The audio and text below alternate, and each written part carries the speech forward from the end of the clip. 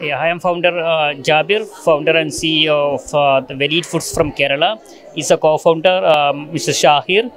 Actually, we started a company 3 years before to giving the alternative for the junk food.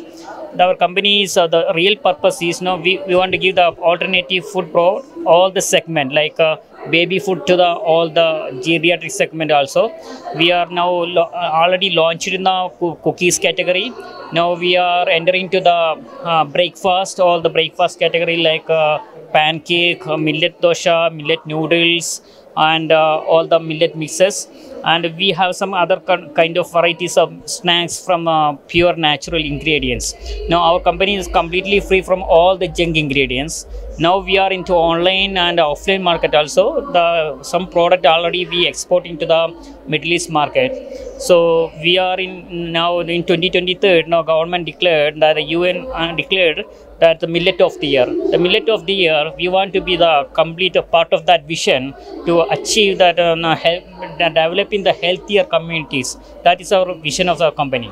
Yep. Thank you.